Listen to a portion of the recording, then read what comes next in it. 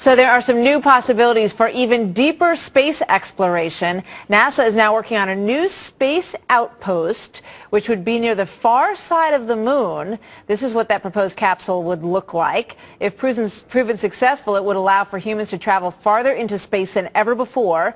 Tom Jones joins me. He's a former NASA astronaut, of course. He's a Fox News contributor, and he's also the author of Skywalking, an astronaut's memoir. Tom, welcome. Always good to have you with us.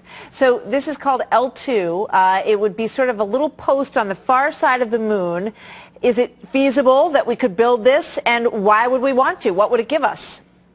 Well, L2 is a nice gravitationally stable point on the far side of the moon. You'd be about 60,000 miles above the moon's surface. And this point in space happens to have a lot of qualities where we could do good science, we could assemble spacecraft to go down to the moon or out farther into the solar system.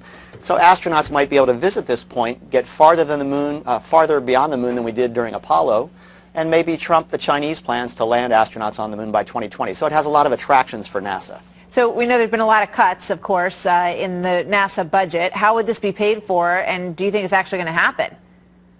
Now that's the rub. That NASA has set itself a goal of visiting the asteroids, the nearby asteroids, by 2025 after the president canceled the moon return program a couple of years back.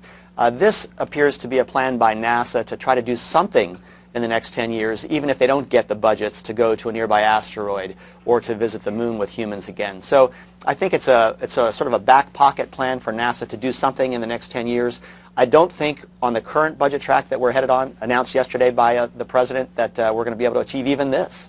Could we get coordination from private entities, as the president has said he would like to see? Do you think that could help? Well, it will help. NASA's relying on the commercial companies to provide the boost power, the commercial launch services that will enable some of this L2 plan to take place.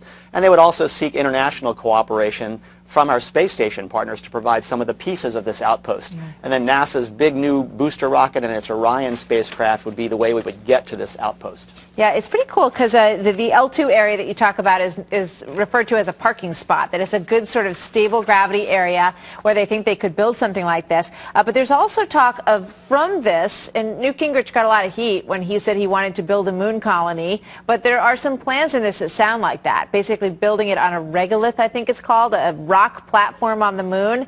Maybe you could build it from this piece of equipment?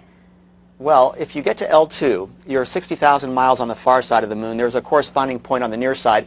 These are gateways where you can go outward or you can drop down to the moon's surface. So if you're at these outposts, you can then move down to the lunar surface. If we change our plans and become more ambitious in space, as I hope we will, then you might be able to establish a prospecting base on the moon's surface to extract valuable raw materials like water and metals. And the same thing would be true of our science investigations. You could use the orbital outpost at L2 and then a lunar surface base to uncover new secrets about the moon. Yeah, you use the word if quite a bit, and I love that word when you use it because astronauts have been using the word if and they've been achieving it for so long. So Tom, it's an exciting proposition. We'll see where it goes. Thanks for being here today. You bet.